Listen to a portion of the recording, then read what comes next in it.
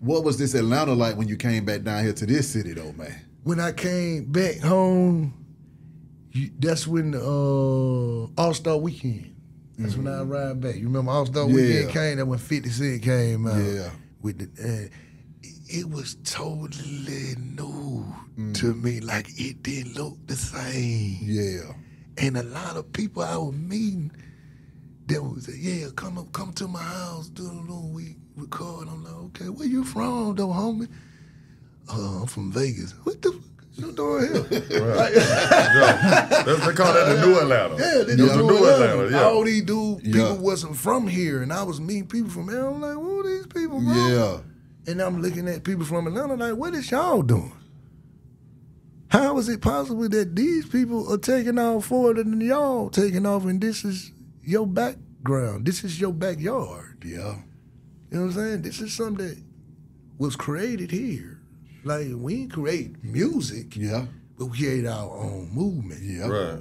So how is they making the movement bigger than you making it in this your backyard? Yeah. That's how I looked at it. So then how did you go about penetrating it and creating your own movement at the same time? I just read that with Block. Okay.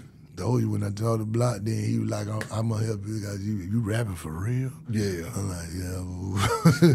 So he started helping it, and I started just doing mixtapes. I started doing mixtape. I kept doing mixtape. I did like 140 some mixtapes by myself. No PR, no nothing. See, I was doing everything myself. Yeah. Now the PR people came to me. They Keon Ellie down. I ain't look with them. They came to me because I was moving by myself. Yeah. I was doing everything myself. I got to. I had to. And that's with Shorty. He respected it. And that's how me and him rocked. So when you linked up with Tip, though, man, I mean, Grand Hustle Muscle in this thing. At that point, we got one of the hottest labels in the game, man. Hottest movements in the game. What was going through your mind at that time when you realized that, hey, man, this team can't get no stronger than this? It's finna go down. That's what I was thinking. It's finna go down. I'm finna eat. Yeah. And I'm finna make sure everybody around me need to eat. Yeah. It's going down. That's what was going through my head. Yeah. Mama, look at me, mama. I made it. You feel me? Yeah. And you proud. Anybody, I don't care how old you is, you make it. Yeah. You want to know your children, Yeah. your wife, or your significant other, your mama, dad, and all them, sister, brother. You want to man, I did it, bro. We did it. We finna do something now. We finna do something now, something right. We finna break the generational curse. It finna happen. Exactly. Finally finna happen for it, like on Good Time. When you think about it, man. Come on. Talk to me. I want to know what those sessions was like. You know what I'm saying? Like, take me inside, you know what I'm saying? You, Grand Hustle, y'all studio sessions. What was that like back then? All of us had our own. Like, you can't look at now artists that was over there and they sounded the same. Tell me an artist that was on that label that sounded the same. Right. None of us sounded the same. The first hit song that I know I came out of that studio with, and what's his name? He was DJing right there in Buckhead with On Count. Monte or Jelly? Monte. Monte, yeah. Monte. Shout out to Monte too. Just had a little baby. Monte. Yeah. Monte, the first song he played, the first night I ever played it in the club, it was a hit. That was the Westside OG. Me, Shawty, Matt Bonner, and Killer Mike. The Westside OG. That was the first. When they threw it on, it seemed like everybody on the dance floor threw it down. Everybody was like, Monte looked at me, he said, got one. Got one. Exactly. Did it again. He said, you want the mic? You want to perform it? I said, yes, sir. Let me get that mic. And it felt good to me, man. Yeah. That felt like for real, bro. That was he one of the first DJ broke that song, bro. The first for real. Being in Atlanta at that time, though, because, you know, I like to talk about that time in Atlanta as what a time to be alive. Of course. What was it like being alive and in the mix at that time? It was going down. What you talking what it was like? What it was like? You know it was going down. Shoot, come on, man. Dimitri was here. Yeah. Yeah. Everything was going down. My God. It was going. They weren't just the only ones that were getting money, that was living in. All of us was. We might not been doing what he was doing. Yeah. But it was going down every night in Atlanta. It was not a night that you couldn't go out nowhere in Atlanta. You remember them days? You every night. Exactly. And then it's gonna go down into the daybreak. Facts. It ain't going down at 1 or 2 in the morning. It daybreak. You coming out like this.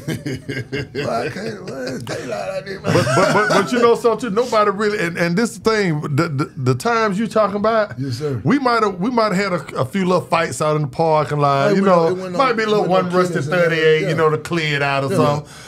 But what you think about how the rap changed and how it got to where it at today, where the kids ain't coming home from rap? And when you were sitting up in there, you were seeing all this unfold with the new drill music, where these kids actually killing each other behind it. I think, and I'm taking responsibility. I ain't gonna blame nobody else on the record. I think that record we put out was the lead of all that thing they doing now. Think about it. What record came out that was harder than Hurt? Yeah. That was gangster. That talked about all that right there. Them in the dirt. And everybody, after that, think about it, everybody was doing dance music. Everybody was doing good feel-good music. You know what I'm saying? Talking about, you know, we balling, we doing this. And that song, you ain't hear nothing about no, I got more money than you. Look at the, no, bro, you get wrong. Well, I'm coming, and boy, I was just going in the dirt.